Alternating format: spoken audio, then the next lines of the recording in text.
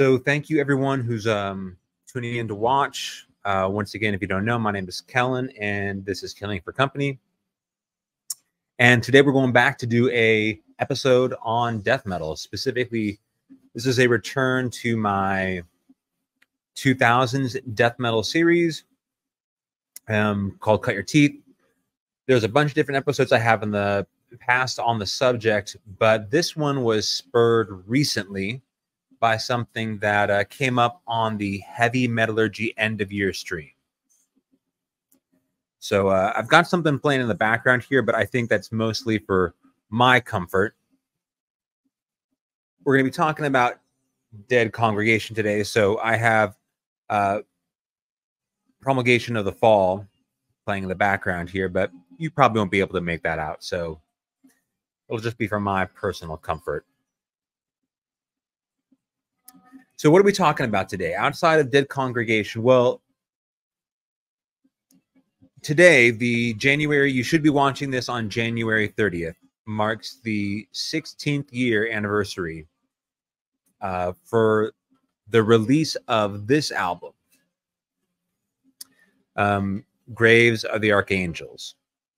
And I wanted to spotlight this record because every time the subject surrounding sort of death metal and where it is today, every time the subject comes up, I'm always referencing the debut full length for from Dead Congregation, and there's reason for that. But so in an attempt to celebrate the record and talk about it was sort of my initial impulse.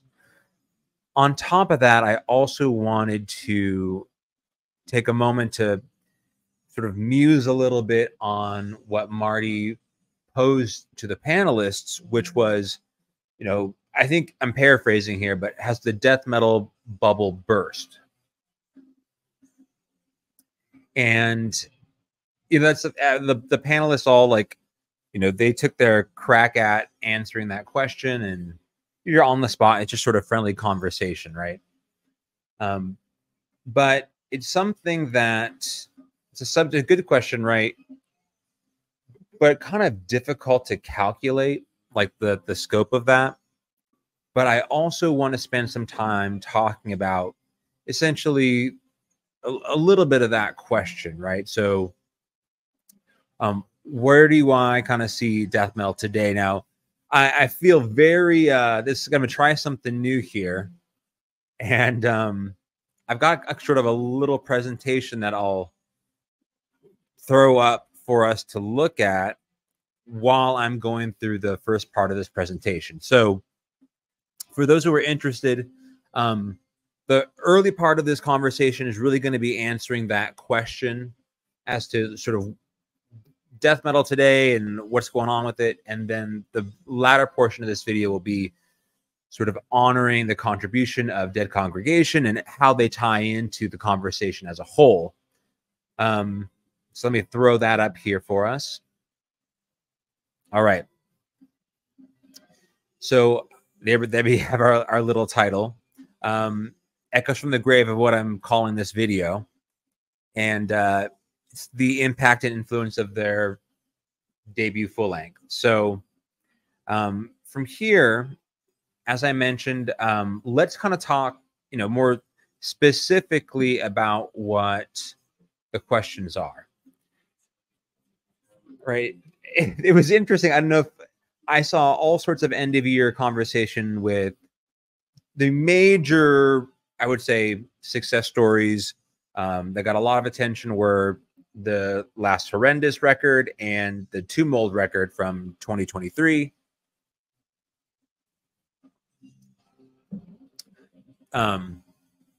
Which prompted, there was a lot of support and praise for them, but at the same time, some detractors who made some bold statements about expressing their potential frustration or disappointment, or whether it was, I think, a magazine album cover to, I think, just an overall shift in terms of what death metal sounds like. nonetheless, there seemed to be, it was a noticeable point of conversation I felt towards the end of the year. And, you know, Marty's question was, has it started to fade?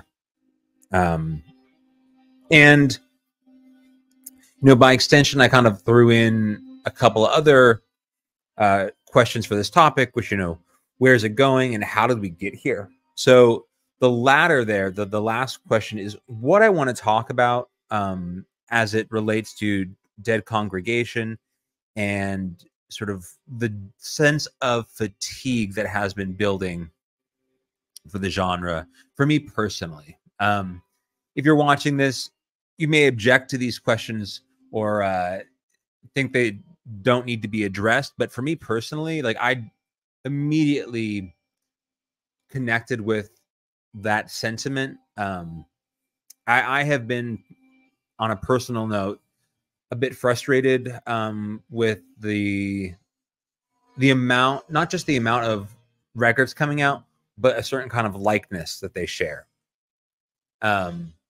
So why that is, hopefully I will be able to draw sort of a connective narrative, you know, looking more holistically at the scene and where it is today. So let's focus on that last question. How did we get here? So I'm starting for this conversation at the end of the sort of end of the 90s as we get into the 2000s. The things that I think most people associate with the genre, I mean, early 90s, I don't think is questioned as being sort of this peak era, right? For the genre. But what I have here are, you know, some years in question. So from 1998 to 2008, of course, you're going to be able to debate these, this time period and even the labels that I've highlighted. But what I am hoping to draw is some at least general sense, right? And then a key factor for me is also going to be cultural impact, right? So this isn't trying to find the most underground bands from the time period, or even underground labels for that matter, but it is trying to at least bring to light some of the major players and major releases. So 98 to 2008 is what I've chosen here, and then themes.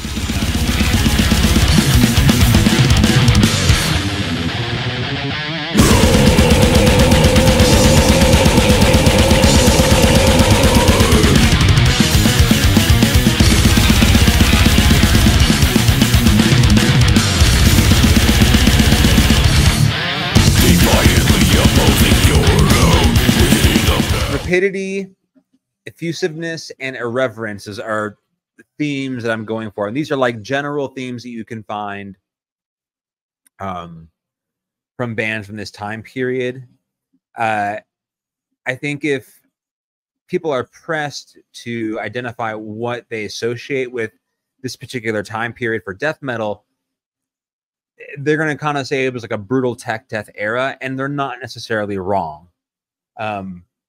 I've spent some time on my channel trying to highlight the exceptions to the rule. But I also think it is important to point out, like, this is like the pervasive sort of idea about what death metal was at the time period.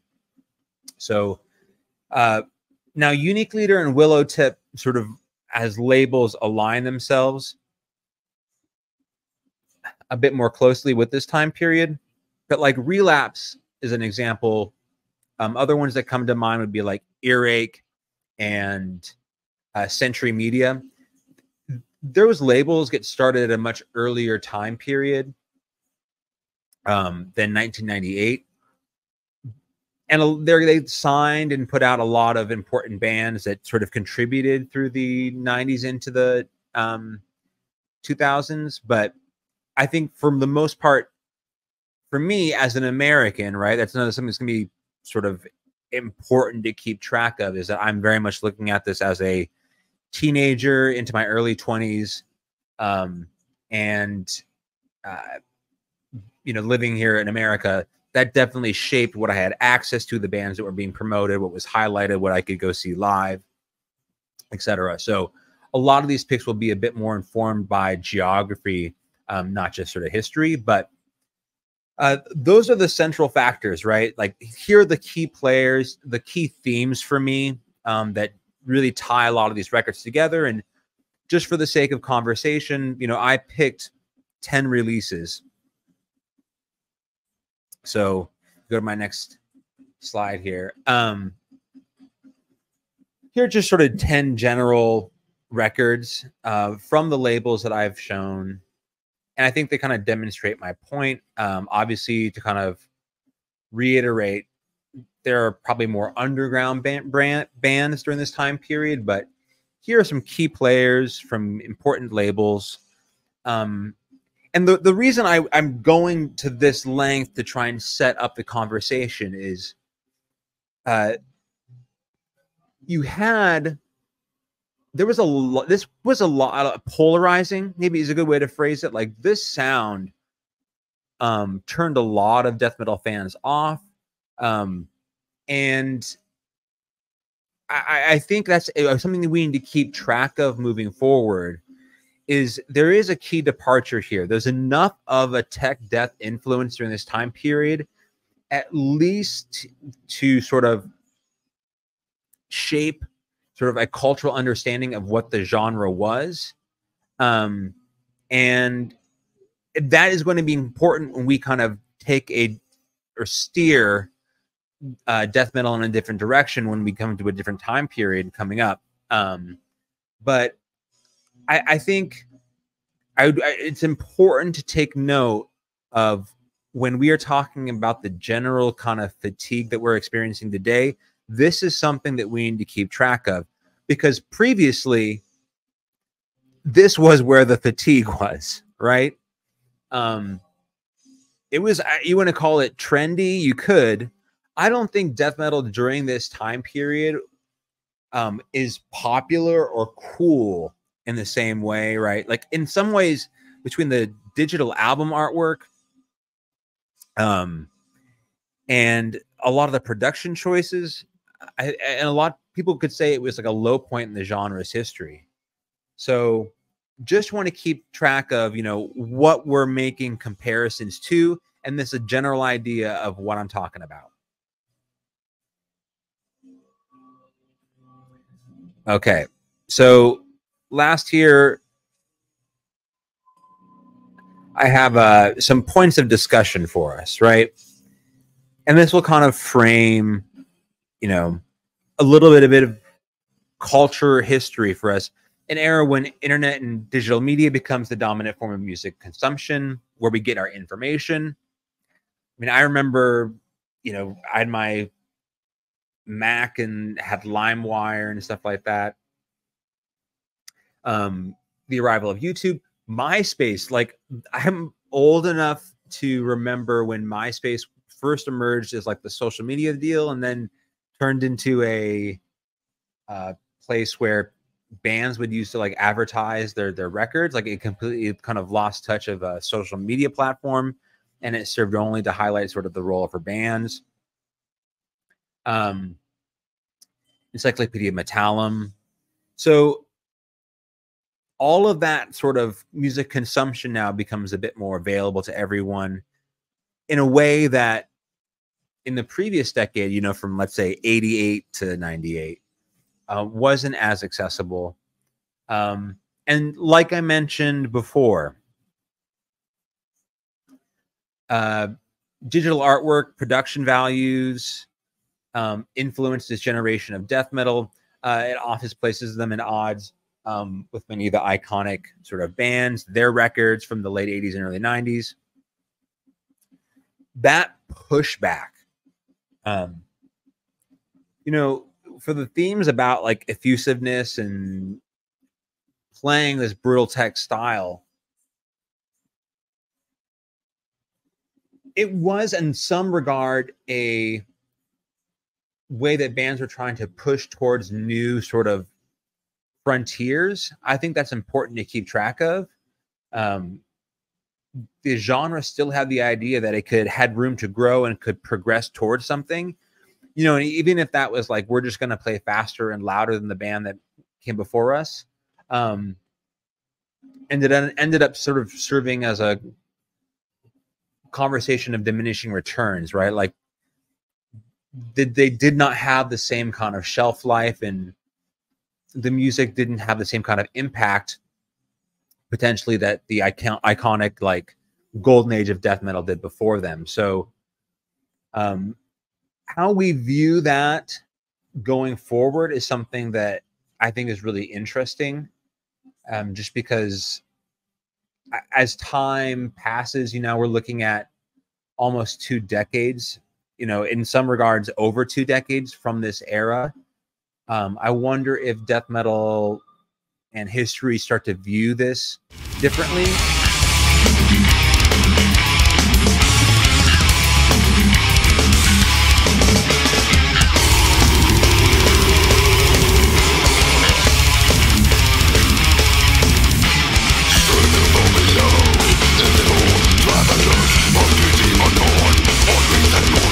I definitely am championing that sort of cause, because one, it's something that I have a certain degree of like emotional connection to, being a teenager in my 20s. But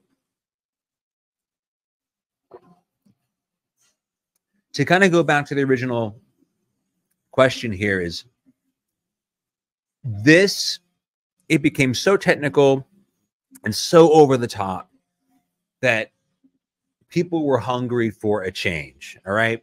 And that's when this next batch kind of death metal arrives. So here's the next sort of group that I have set aside for us. Death metal labels as the tides begin to turn. You know, the themes, I'm talking 2006 to 2015 here. Once again, these are sort of general years in terms of time frame. And then themes: gravity, texture, mysticism. The thing that I remember most about this time period was that the death metal got darker, it got heavier, and I don't know if it was the influence that and visibility that the second wave of black metal had during the 2000s, once it became much more sort of visible to the general like populace or death metal fans who were interested in the underground. But it felt like it was no longer about the kind of instrumental sort of thrust towards something to a different dimension.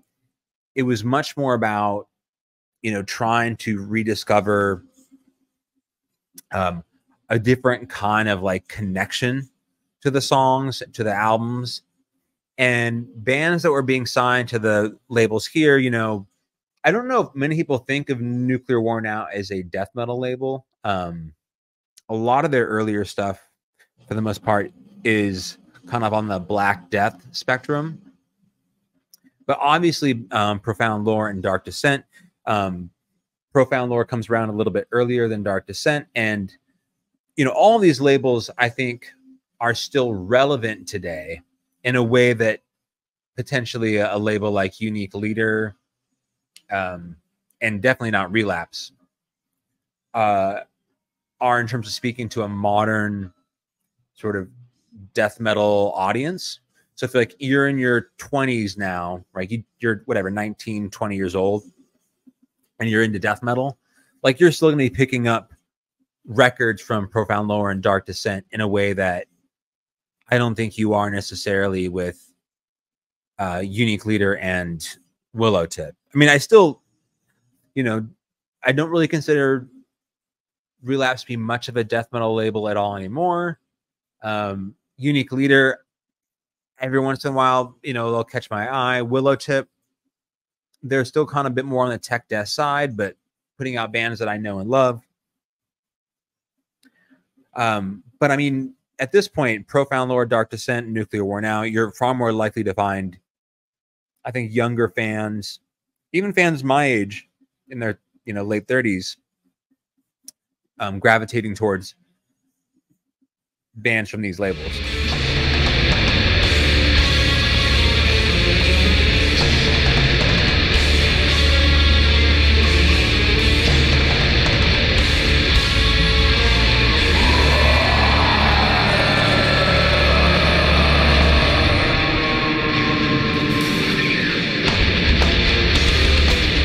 My next glimpse. So here are some key releases off these labels.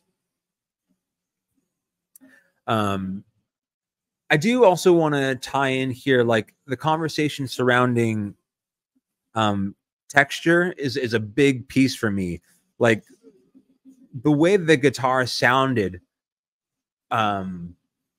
fundamentally changed, and that spoke to not only the weight that they carried, but I think because they were no longer interested in terms of moving as quickly or as with the same kind of complexity, they could really focus on sort of the tonal density of the record and the guitar sound.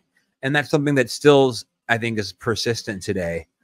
And like, you get into some of these more ambitious, obviously there's a Portal and a Mitochondrion release there. I mean, there's plenty of bands that were signed to Profound Lore during this time period that were almost kind of like an experimental death metal sound, and those two bands definitely fit the bill. It's interesting, you look at the last two there, Phobocosm and Cruciamentum. Like, here we just come out now almost a decade later with their new records. The response that they had, like, they still speak to, I think, modern fans, even though those records and kind of their peak period in a lot of ways was a long time ago, but in the sense of being like a decade ago. Anyway, so here's some kind of to drive home that point about what kind of sound was popular at this time period, and we'll kind of move here into the sort of our conversation pieces. Okay. This is also the sort of the vinyl time period, right? I can remember, I think I inherited my father's old record player when I around 2007, 2008. So it definitely puts me in the crosshairs here. Spotify, streaming launches, Bandcamp. Right. I don't know if this is where the OSDM or cavernous sound, I don't know where those terms generate or who started them. But I think it'd almost be fair to say, this is the time period, right? And if you think about that, we've been having, and this is to get back to that question, as much as it was a breath of fresh air to hear a cultural shift within death metal, these records were heavier, darker, tried to get underneath your skin, and as opposed to just kind of wow you with their proficiency. The same impact, and I think when we talk about this here, the same impact that this record made, I think in some ways, to why it's so important is we're still talking a lot about the same stuff. I think that's kind of my point here is, while as refreshing as this was back in 2008, I think in a lot of ways it has become a very stale sound altogether. And I'll go back to my slide here, but if we want to say that right now, the death metal bubble, right? That bubble, when we say that, I think we're talking about what got started here.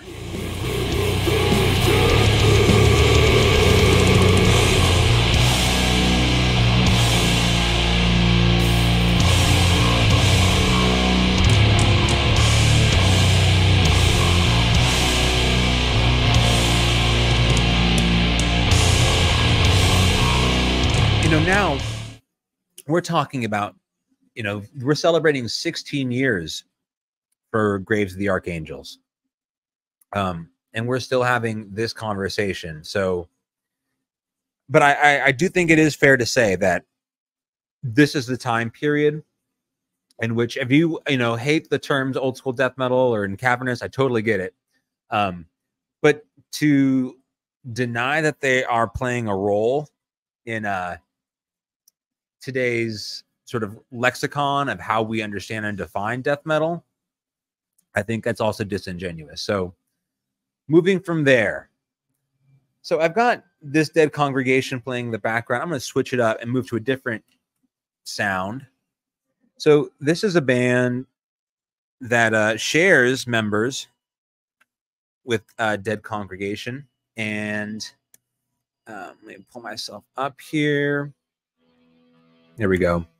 So we're going to switch it up.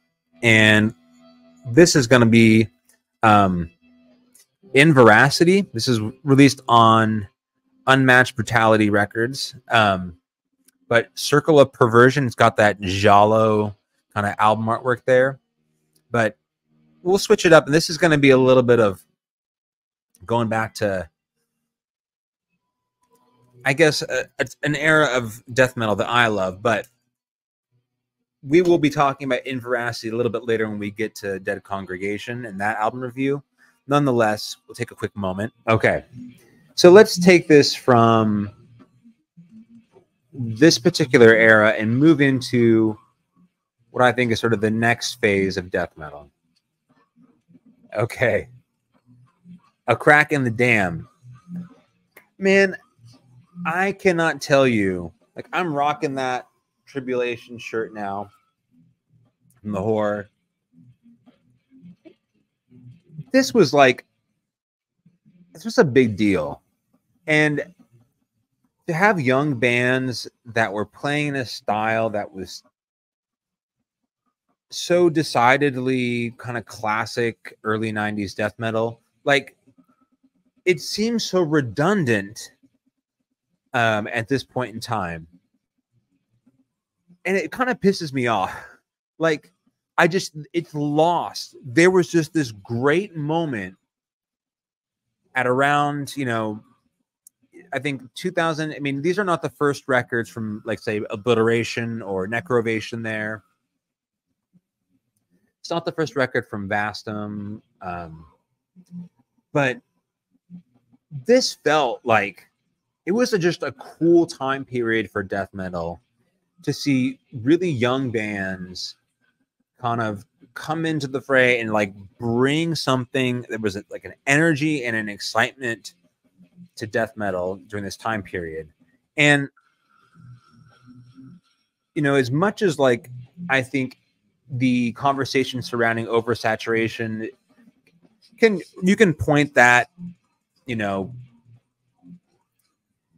gun at every single genre right now, and you'd probably, maybe exceptions would be like Epic Doom or something like that. But you can, point that criticism towards a lot of different genres and you'd be right. But I just want to take a moment to pause here, because these records were really important, at least for me personally, in sort of shaping this kind of momentum that death metal was building. And you look at these bands now, like, obviously Horrendous, they've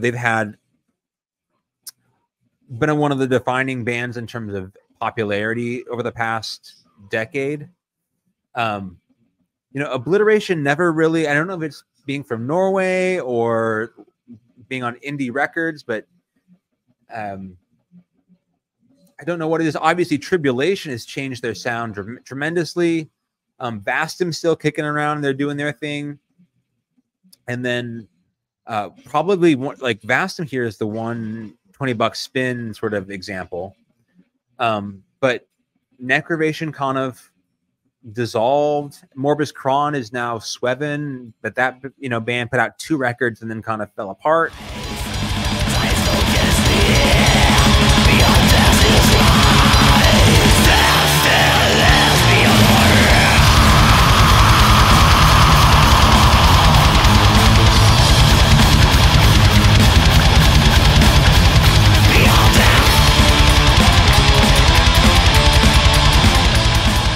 But these releases, for me personally, at least, are like stand out, and continued to sort of drive home, at least at this point in time, in my mind. I'm in my around mid-20s, around 2010. So at this point in time, like I was kind of excited, I have to say. Like there was still a lot of whatever was posed in that question about the bubble being burst. Man, there was just excitement here. There was no sense of fatigue that there is with the genre today. So, but we're talking about a decade ago again. So, the flood to follow, like all the different labels during the time period that, I think because of the way that we listen to music, and I've got Rotted Life, Memento Mori, Blood Harvest, obviously, like, but Harvest has been around for a lot longer. $20 spin, a little bit earlier as well. Memento Mori. Misako Noho is just like come around the same time that they have a partnership with, I believe, Dark Descent. So these records labels had been around for longer, but I really think they seized and capitalized on sort of this explosion of death metal fascination that was happening at the time period. And then just to continue that, death metal ascendant and overflowing, right? So if I had to choose, at least within underground metal over the past decade, what has been the prevailing sort of genre and cultural zeitgeist, it's definitely death metal. And here, like, Head Split's been around for a while. Even so is Caligari, but they're putting out tapes. It's this whole other aspect of death metal culture that comes into play. It comes into play: primitivism, regression, and secularism.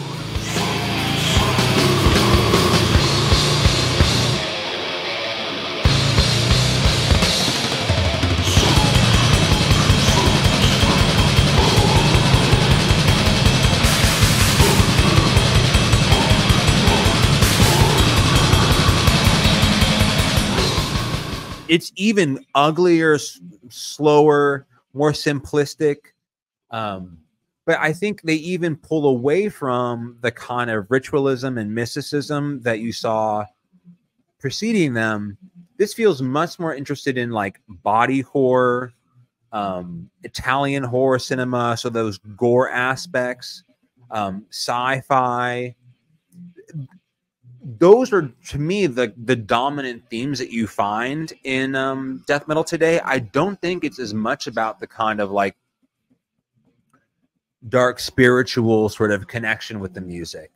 I do associate that with some of the bands that were coming from like Profound Lore and Nuclear War Now, and Dark Descent. Like those records felt like they were trying to dig into your guts and your heart and your soul. This is a little bit more, to me, like, I don't want to say devoid of like sincerity, but there's something very much about this time period to me that's like, I want you to enjoy how gross our riffs are, and it's not trying to make like a spiritual appeal, where I think that did happen before. They were trying to get into your heart and mind in a different way.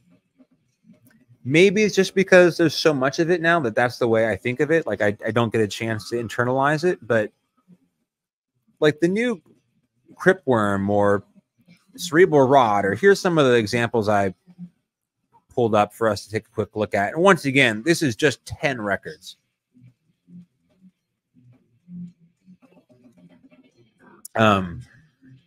So like,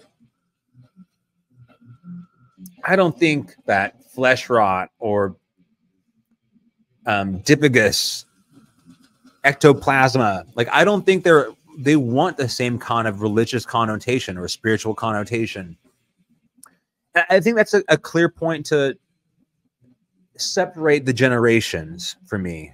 Is that is also for me part of the, I don't want to say something that I miss necessarily, but like, upon reflecting as to what separates this Dead Congregation release from me and bands of this ilk in that time period around 2008, 2009, was there was a certain kind of like spiritual connection or an attempt to appeal to a different kind of listening experience. Maybe that's what I'm trying to say there. And I don't feel that way about a lot of these records, right? I don't think, you know, Manner of Infinite Forms was trying to do that. And I'm obviously there's plenty of releases that you can. There's 10 records here. I feel like every single year we could have 25 death metal records that people listen to and enjoyed. So, but in closing, I kind of want to wrap up this section before we get into our last pieces.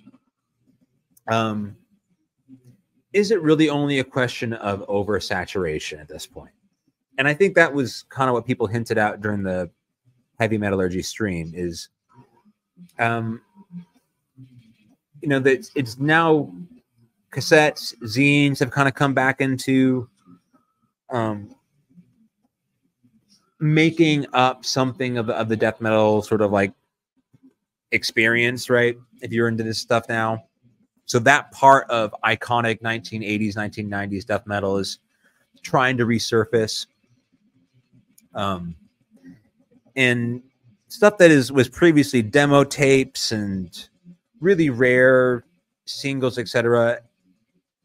Now that is accessible in a way that never was before. And because it's popular or trendy, I think for a lot, I mean, just for a lot of people, you kind of have to go to that extent to gain something from this particular time period and genre. Is you're having to go to that extent in order to make it feel relevant. So I kind of, the last point for me is there a point where this kind of nostalgia towards early 90s, late 80s death metal can be exhausting?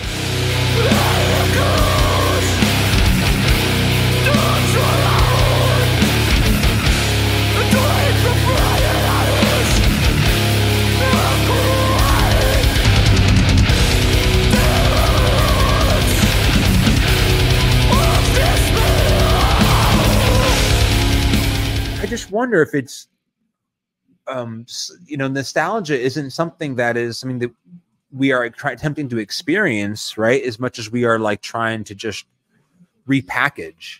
And that sounds incredibly cynical. But I can't help but feel like that right now, that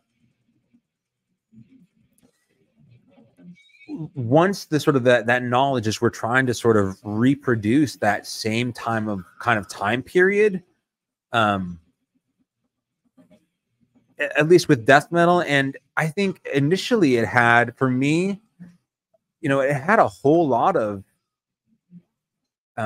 interest and enthusiasm that went into it. But at this point in time, man, I am so exhausted on it on a personal level.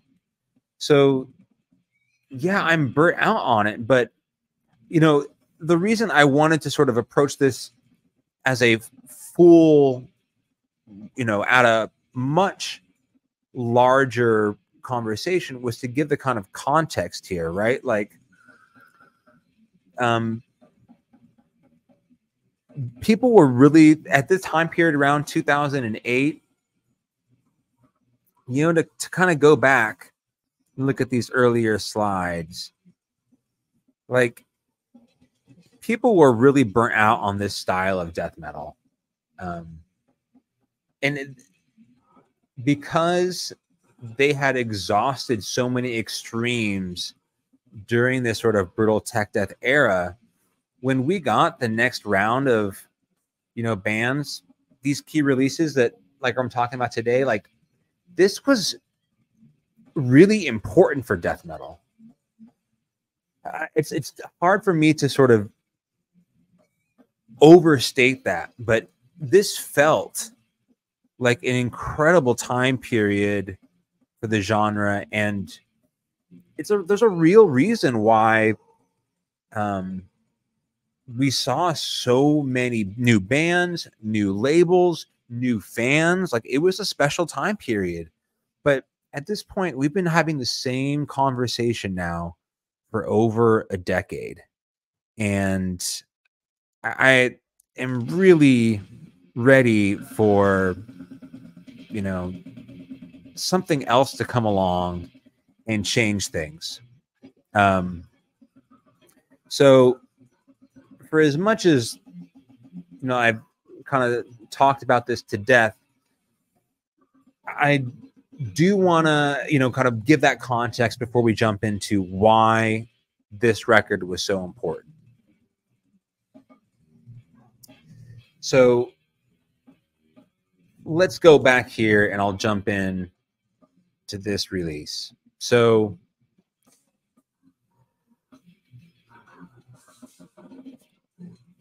man, before I do that, let's switch up some records, and we're going to put on something from Nuclear Winter, another band that should play into our conversation today. Okay, so we are going to listen to, this is from 2022 on Nuclear Winter Records. This is Embrace of Thorns with Entropy Dynamics. Nuclear Winter, if you don't know, are the label that is owned by the singer and vocalist for Dead Congregation. So probably my favorite sort of Black Death band right now. And also has a connection. I think a lot of their earlier records came through on Nuclear War Now. So there's a connection there with Dead Congregation. Okay, so let's move into Grave of the Archangels. Man, to kind of follow up that statement, this sounded, you know, initially back in 2008 when I first heard it, it came around, and really there were other bands who were doing it, but you know, the point of this video is to also talk about cultural impact, not necessarily be the first to do the sound, but the scope and influence of the record. And I think more than any other band from, you know, their peers, it comes out when the first Necrovation record comes out, the first Father Befouled comes out in 2008. Bands like Funebrarum, you know, their first record is early 2000s, but it was not nearly as visible and impactful as when, to my memories, when Graves of the Archangels came out in 2008. So every single time we talk about the subject of oversaturation within death metal, and just how there's so many new records and new bands, you can't keep up with it and all that kind of stuff. It all kind of sounds the same, yada, all those complaints. My mind always runs back to this record. And to me, it is the release that so many bands are still chasing. You know, to be as impactful and as important as Graves of the Archangels, I think it was always sort of the high watermark for the genre. And I think what's interesting is Dead Congregation has not been a prolific band by any means, right? So the fact that this record, for me at least personally, serves as being the standard with the band not constantly being in circulation, I don't. Some people could make the case that potentially could help them and make them more of a cult band, but they're not a secret at this point in time.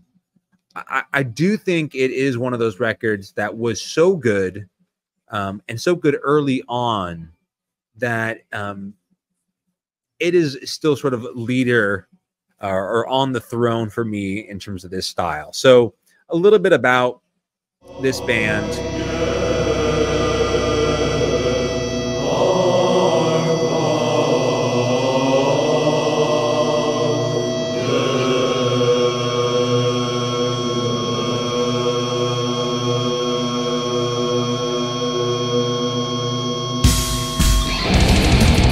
This is obviously not their first release, EP and demo that came out. A consistent theme that Dead Congregation has had throughout their career is a lot of independent releases, you know, whether through Martyrdom or releasing something independently. Now, obviously, they have Nuclear Winter. They've gone through different distribution channels. You know, they got Nuclear War now, and here, even but like their second release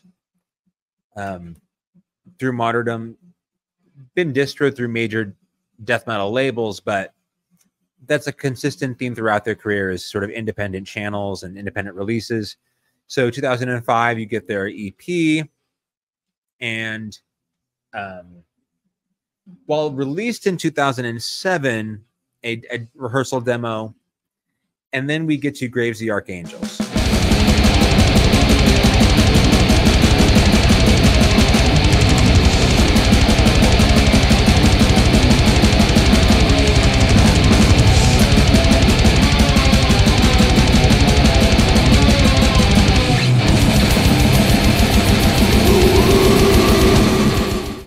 I wanted to talk about some things that sort of make this record important. I mentioned earlier that these were kind of records that had a little bit more of a ritual and mysticism. That long intro, when I first heard it, felt like something very different. Immediately, instead of this, you don't get like a blasting sort of attack that comes in. It is a little bit more of a, okay, I have to get into the feel of this record. I have to sort of fall into the flow of things. And that at least drives home for me, like the ritualism aspect of this record is it comes in with that kind of long, drawn out, wailing guitar intro. In that regard, it felt almost a little bit more in terms of like the experience, right? Like that's the crossover for me at the time period with black metal. Is it wasn't just like we're going to get down to work sort of death metal riffage. You had to sort of like fall into the rhythm of this release and let it sort of soak you into the world that is building around you. And there's that brief sort of Orthodox prayer that comes in on the intro track before it actually gets into the songs. And that also kind of threw me for a loop, right? Like, I think it just drives home the fact that there is like a spiritual element to this band, and to avoid sort of that association, I think would be selling the band short. So it's I mean, the intro is 5 minutes long, and then it jumps into the first songs, but it is, I would say, before, just to kind of my closing point here is like, while this didn't sound like a Portal release or a Mitochondrion release, but like you think about like Impetuous Ritual is also happening at the time period, the more sort of shapeless, if you will, death metal bands, like there is something about here that is exploring spiritualism that definitely you weren't getting on like a Spawn of Possession record or an Anata record. Bands that I love, but just totally different kind of world, right? And even like In Veracity, right? These are members who are played in a brutal tech death band from Greece, but this is like altogether a fundamentally different artistic vision for what it's supposed to sound like.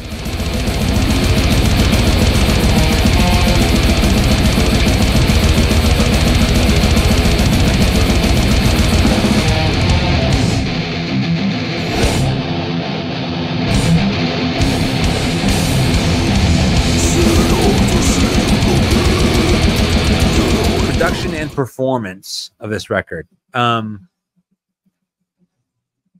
walks the line between two different eras. So when people talk about death metal from this time period, bringing up Incantation and Immolation is impossible to avoid. That kind of northeast, dark, sinister, heavy, death metal sound is a fundamental piece back then in 2008 as it is in 2024.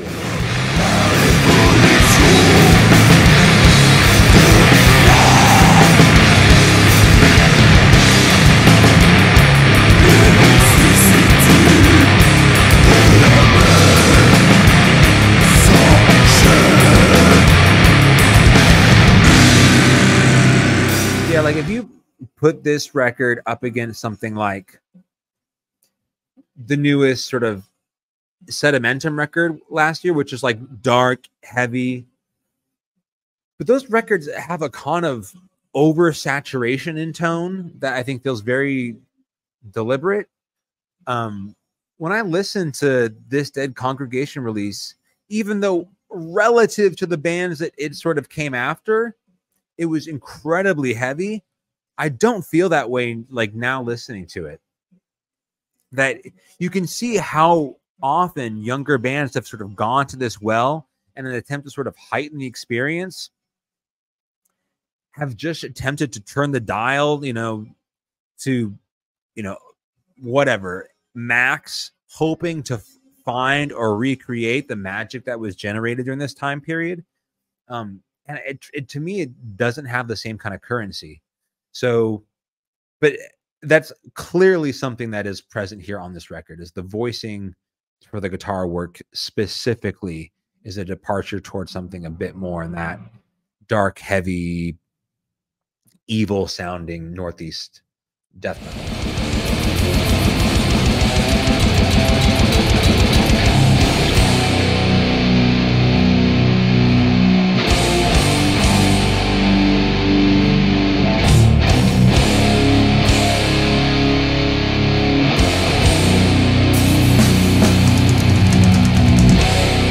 Last part here I wanted to bring in is, at least from this slide, and to sort of tie into that note about relative to the sound that you hear often now,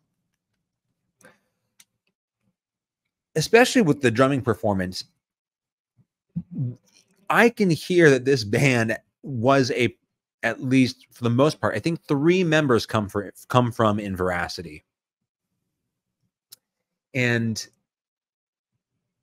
they have enough sort of instrumental chops where I can hear, like, at least they have the kind of headroom in terms of instrumental skill set to have played in a band like that while still operating within a Dead Congregation sound. That's abundantly clear to me listening to this record, is they're also the drumming performance, while not, I would not associate it with all these sort of negative connotations, but it does feel fast and punishing in a way that I don't think I'd associate with modern, what other death metal of today or the past 5 years, let's say. I can feel like this has enough sort of connective tissue or DNA shared with a band that was operating from the early to mid 2000s. So it's just an interesting sort of note, rediscovering and re-listening to this record the past couple of weeks about like, man, I first listened to this and I thought it was the heaviest, the heaviest thing that I'd listened to in a long time. And, definitely was channeling that sort of incantation, rotted death metal sound. And now I listen to it and I'm like, man, I can hear a little bit more of like some tech death buried, at least in terms of how fluid this record sort of moves. It doesn't sound as chunky or rudimentary as I think a lot of newer death metal bands. Like, they're much more practiced musicians than I think they probably get credit for. And it's all over this record.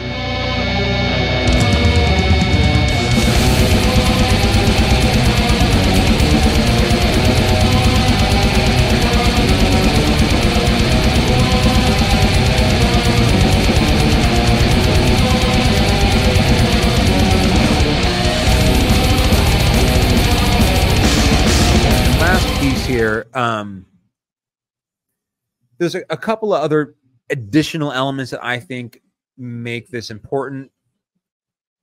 I do want to I kind of touched on the incantation immolation side of things, which I think are, for me personally, I'm so burnt out on newer bands using them as influences. I'm just done with it. But the other thing that's going on here are the more experimental. I mentioned Mitochondrion, but like Antediluvian is another band that's coming out. I think I mentioned Impetuous Ritual is coming around. Portal is one of the most polarizing bands, but it's important to at least mention them during this time period. So the reason I bring that up is Dead Congregation never gets that experimental. They're a bit more straightforward, but there's moments on this record where you can see them tapping into something a bit more dissident or atonal or challenging in terms of like guitar feedback, that's playing with atmosphere. And I think that's a key factor for a lot of the more experimental bands from this era. Evangelists is another one that comes to mind immediately. They never quite get there. And I think to associate them with those bands, it'd probably be an overstep. But I do want to at least make the point that this was also operating and was able to, because of their willingness to introduce sort of more ritualistic elements, I think they have more sort of atmospheric reach than they're given credit for. And it can't, the choral vocals or the chanting sort of Greek Orthodox elements are important here.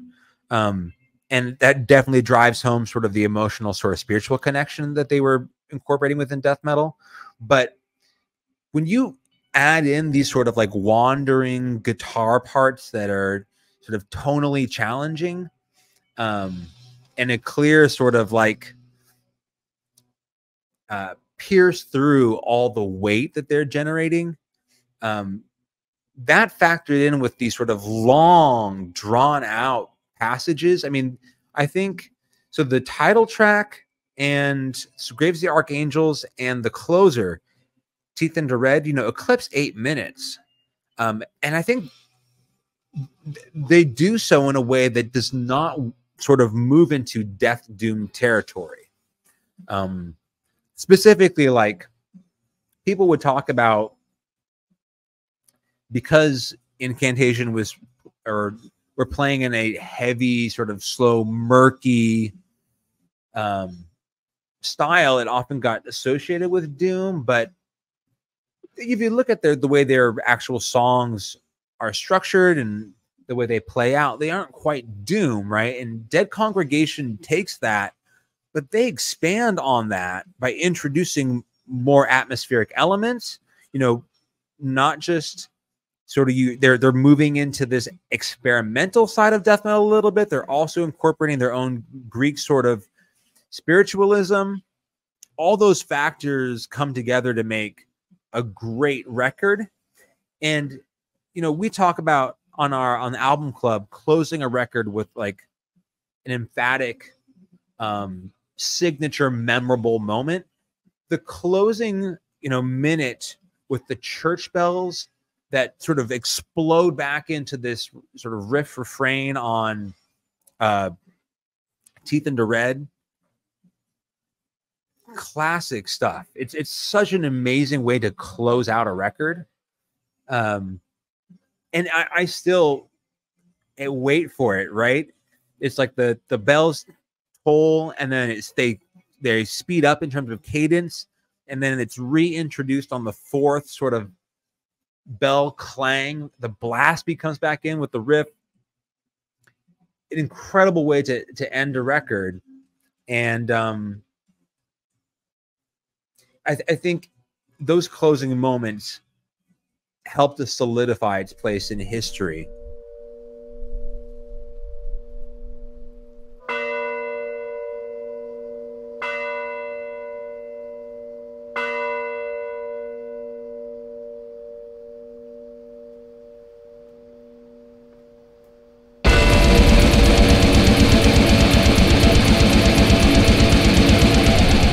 So we're going to wrap up here. I've kind of talked at length about what their death metal is. I don't see it going anywhere, and maybe I'm getting old enough to where I just personally am wanting something different. I don't feel it slowing. I still think fans are going to pick up more and more death metal. But so I guess in closing, what I do want to at least drive home, and hopefully I've been able to kind of connect the dots here, is yes, I am exhausted for the amount of death metal that sounds alike right now. But it didn't emerge out of nowhere or without good cause. So the decade that preceded it, full of tech death, I mean, that had run its course from the mid 90s until, here I'm saying around 2007, 2008. So a turn towards something that was heavier and had glimpses more towards the sound of the past was needed, and people were hungry for it, and it felt like a unique and special moment in death metal history, at least. But we're talking about something that started, over 15 years ago, really. And the fact that we are still having that same conversation is a sign that the genre has not evolved. If you think about Seven Churches, if you want to say that's the first death metal record to come out in 1985, if you fast forward 16 years to 2001, death metal sounded so different by comparison to what Seven Churches was. The amount of evolution that it went from 1985 to 2001, and whether you can say that's a bad or a good side of death metal is totally up for debate. But I think what's undeniable is that it was incredibly different. They were worlds apart. Here I am talking about, Graves of the Archangels. Bands are still chasing this record, in my opinion. They still want this kind of legitimacy and currency and status within the genre's history. And the fact that the genre has not been able to sort of move past this time period, from where it is in 2008 to 2024, I don't see the same level of growth. or willingness to take chances. And if that brings back more technical death metal, or I'm waiting for the next, bands from the late 90s that I love. I'm personally championing that cause. If we get more Angel Corpse, if we get more Vital Remains, if we get more Iniquity, if we get more Intestine Balsam, if whatever, bands from that era from the late 90s, if we get more Anata, yes, I will take that, please. More bands from that era, Centurion, Rebellion. If that sound comes back, Azareth, I'm going on here. I need to stop, right? But there's something that is very true, at least for me, anecdotally, on a personal and emotional level, which was I was fundamentally on board with where this genre was in terms of the direction it was going, the bands that were coming out, 10 years ago. But by 2004, 2014, 2015, I had my interest, has started to wane. And in 2024, I think there's something that needs to change. So I don't know what band will be, their generation's Dead Congregation, Graves of the Archangels. But for me, this record is the flashpoint. It is the moment in death metal's history in the 21st century that ultimately shifted the direction for the genre as a whole, and still has had a tremendous impact in terms of what the genre sounds like today, some 16 years later. So Dead Congregation, congratulations on putting on potentially one of the most important death metal records of the 21st century. I hope, we get another record from the band, but I know they've got a bunch of stuff going on. I've got, Embrace of Thorns playing in the background. They've got Nuclear Winter Records signing new bands. So I think Burial Hordes is a record that came out last year that shares some members. Anyway, I just want to take a moment to congratulate this band on releasing this record, and over the 16 years, all that they've achieved. And if any recognition continues to come their way, it is fundamentally and 100% without a doubt deserved. Dead Congregation, Graves of the Archangels. I said my piece, got on my soapbox, and talked about the state of death metal. I hope you guys enjoy this. There's a little bit something different for the Cut Your Teeth series.